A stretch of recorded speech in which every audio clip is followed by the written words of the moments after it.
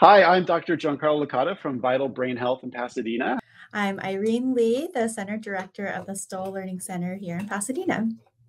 And we're going to be getting together for a rare opportunity for parents to learn about what their child's ADHD diagnosis may mean, some underlying things that mimic ADHD and attention issues. And I think we're going to have a pretty amazing time.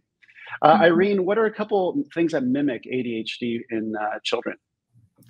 Yeah, so oftentimes what parents think is attention or ADHD is actually auditory processing disorders or dyslexia or a wide range of other learning challenges. And so that's kind of what here at the Stowell Learning Center we sift through. Yes, and we are going to be at Vital Brain Health looking at underlying brain patterns and dysregulation that could also show up as ADHD or attention issues. We're going to be doing this with a limited group of parents in Pasadena, California. This will be happening on Wednesday, February 8th, starting at 6 p.m. till about 7:30 p.m.